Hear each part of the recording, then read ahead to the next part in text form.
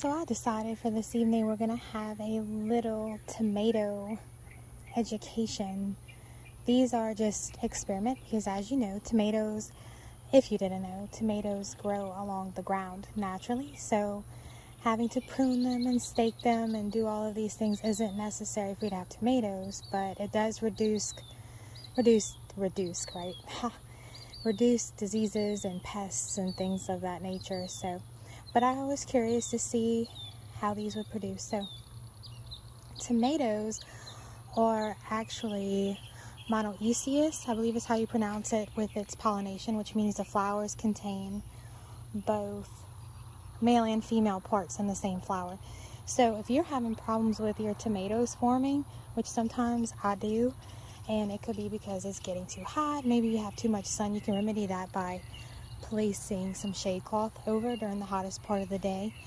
Sometimes too much water. It's not really that difficult as it sounds to have to deal with it. It's usually something simple. You can try fertilizer, some phosphorus if you're having a lot of green growth. So here I have a bit of green growth on these tomatoes, which means my nitrogen is most likely on point. And if I'm having flowers or not having many flowers, I may need to add some phosphorus, like bone meal. But you can also, whenever you have your pollinators, you can also mimic your pollinators by going over your flowers, and you can gently shake your plant, which mimics the buzzing of bees, or frill your fingers over the flowers, and that helps move the pollen down from here and make your fruit. So that's some tips. And now I need to prune some of my tomatoes that I have staked up. As you can see, these girls are hot. They're usually panting. They're okay, but they're getting through the hottest part of the day, and I let them out to free range, and they like to dust bathe, which is another way of them cooling off too. But anyway, back to the tomato plants. So this is a Basque Blue Bumblebee tomato, I believe, and I am excited. It is full of little tomatoes.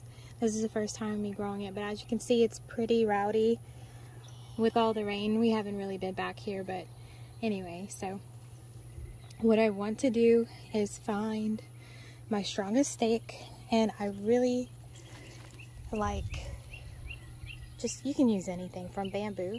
I've even used sunflowers, stem stalks that I've dried as stakes. You can use anything. And I just get some floral tape and some tape that you can get at Lowe's or anywhere that's stretchy and ties. You can get on Amazon, really cheap too. But it's really helpful. So I'm going to tie up my strongest part, and then that will help me be able to locate and see what I want to trim. So here you can see I actually undid one that I had before and took it off, since I found a stronger and longer stem that I want to support as the main part of the plant. And if you see here, when you look at your plant, and they call it the armpit, but basically you're going to have this sucker, and you're going to want to pinch it off. And that's it. And you can actually, if you want, they will make a whole new plant. And if you wait until they're big enough, like this one, if you can see right here is actually the sucker, and it's pretty big, right? So what I'm going to do, and as you can see, the sucker actually did make some flowers. So you can actually put this in the ground in a pot, in your garden, anywhere, or a vase, and root it, and it will give you a whole nother tomato plant and extend your harvest. So, but that's what I plan to do with this one. So it's okay if you have suckers and you let them grow. You can take them off, you can leave them if you want. I am most likely going to just leave this one because it's already so big, and I'm not having any problems with disease or pests right now. So but as you can see, it's pretty bushy right here, so I'm going to want to allow some airflow in here, and I'm going to look for any other suckers like this one right here. So again, you can just stick this in the ground or a vase and it's going to root, or you can just toss it to your pigs or the compost heap. So usually what I do when I prune is that I'll just leave it in the garden bed. That way it becomes compost if I don't see any types of diseases on it. So see, this one isn't touching the ground, so I'm not worried about it. But if you see back here, I have quite a few tomatoes, like this one's touching the ground. This is a great area that could give you some pests to climb up, or any type of fungal diseases, especially with all the rain we've been having. And it's not diseased, so I'm just going to throw it off to the side and it'll become a part of the garden again.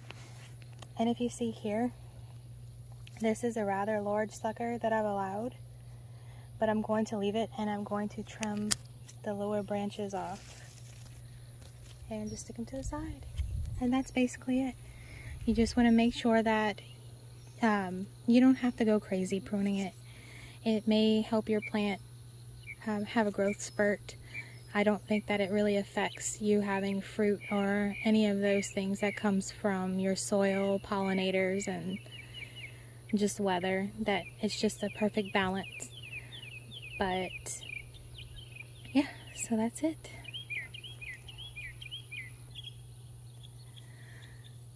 Also, when you plant your tomatoes, especially if you do plant your suckers, I'm not going to in this bed. I'm just throwing them to the side to naturally compost in here. But I call it hungry eyes, where we have these little plants, and a lot of us are famous for doing that when we're planting young trees. We tend to overlook the fact that trees get really big, and we want to plant them close together and then realize in 15 years that I probably shouldn't have planted them that close. So tomatoes are similar. I like to leave at least 1.5 feet between my plants. And it seems like you're wasting a lot of space, but really what you're doing is you're saving your plant from having pest damage, funguses, and feeding different problems.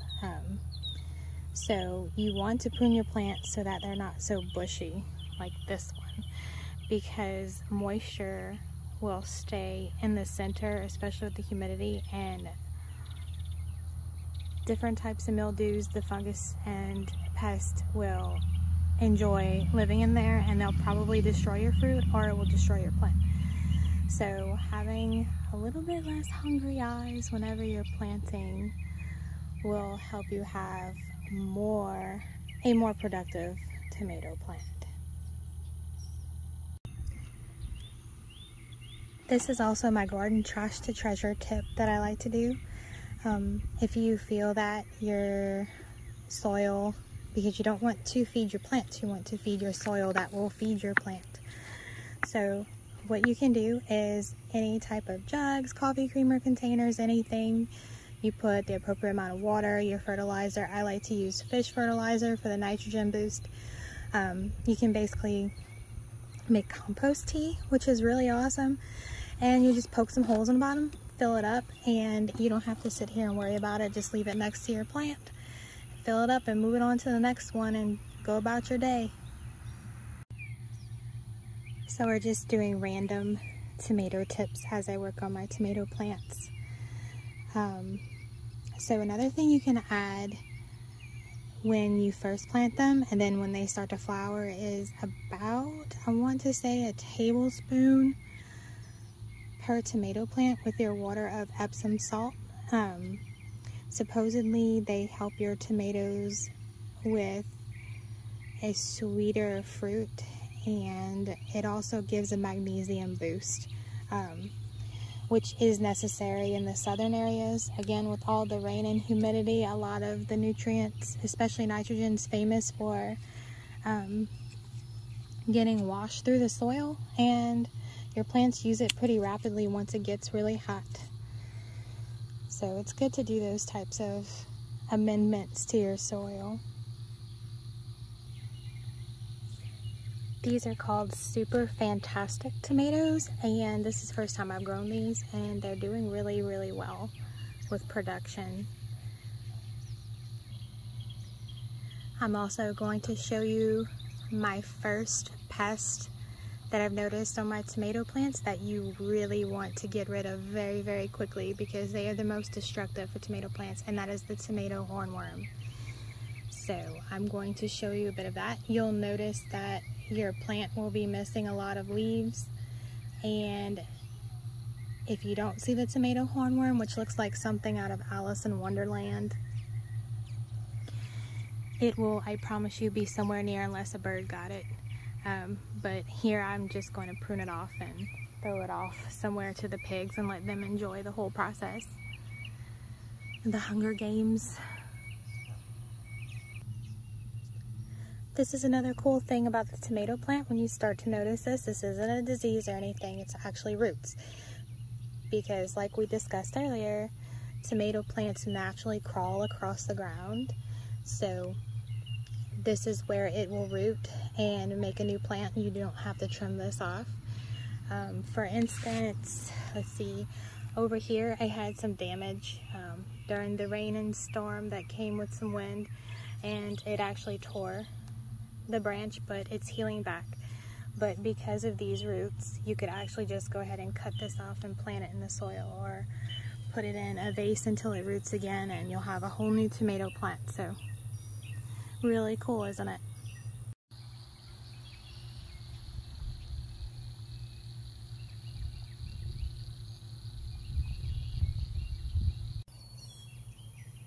Oh, and then after fooling with tomatoes, when you start to notice brown and black on your fingers, this is called tomato fingers.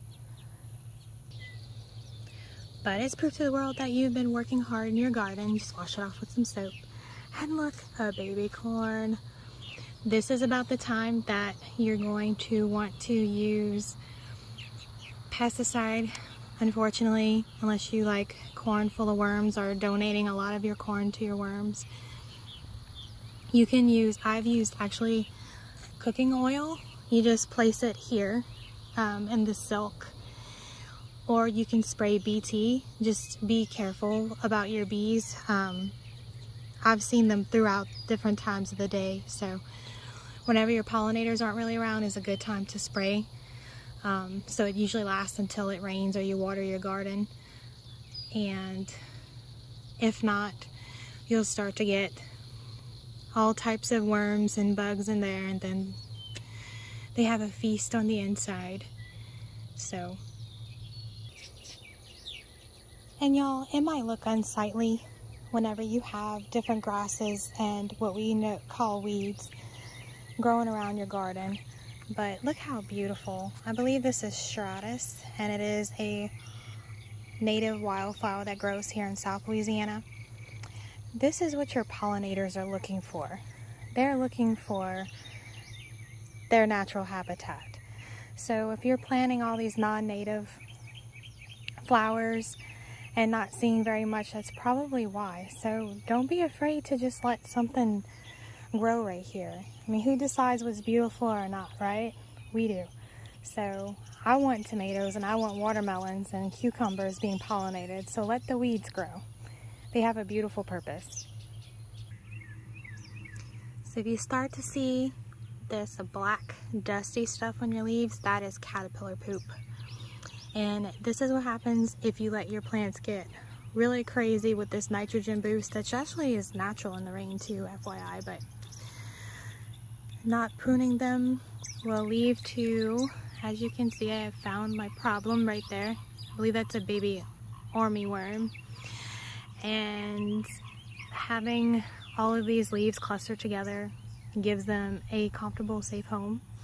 So what I'm going to do, yeah, see, right there. What I'm going to do is prune all of the dead leaves off, which is going to help me make sure that I get any of their eggs and any of them off the plant. And this isn't just tomatoes, this is really for any type of plant. So now that I've considerably cleaned up my plant from those wee baby armyworms, I'm going to just use a neem oil and spritz my plants to take care of anything that I've missed. And you can try to stay organic. I mean, that is the best way to go. Neem oil comes from the neem plant seeds, and it's rather powerful, and it is organic, which doesn't make it safe all of the way. But if you have to use pesticides in your garden to get some type of produce so that you don't tire of gardening, then I personally say it's okay, because it's still a lot better than eating what's in the store. So I really want to take care of these tomatoes, especially since they're Amish paste and they have so many little baby tomatoes, and I want to take care of them. So, but the leaves that I did cut off that had the armyworms, those are not going to go in the compost. Those I'm not going to leave in the beds, because I don't want them to the problem to continue to spread. So I am going to let my chickens have at it and take care of the issue for me, and then I'm going to collect the leaves and just throw them away or burn them. Random, I know, but I didn't get to show you the grapes. They are doing amazing. It's Catawba grapes, and we just let it grow. I know it's wild, I'm sorry. We just let it grow all the way around our pig enclosure. But they are producing and are so amazing to see this. It's so amazing to see this, guys. So you take care of your garden and it takes care of you. So another tip is that you do not have to allow your tomatoes to be completely bright Christmas red, because this will also signal to squirrels and birds and raccoons and rabbits that dinner is ready. So all you have to do is, when they're starting to blush, taste exactly the same in my experience. Maybe yours is different, but put them on your windowsill, leave them outside on a porch where nothing can get to them. They'll ripen rather quickly. I want to talk to you a little bit about John 15:2 on our peach tree. I love how our Creator leaves little reminders of His lessons and presence and just everyday things. So in Hurricane Ida, we were waiting for this peach tree to mature its fruit, and half of it was broken and we had to prune a lot of it off. So it has just this one big branch and just this awkward side, and we decided to leave it. We were going to completely destroy it, and then this year it decided to start to make peaches. So all along, and this reminds me of John 15:2, when God tells us that He prunes off any branches that do not bear any fruit, and the ones that do, He prunes it so that it'll bear even more fruit.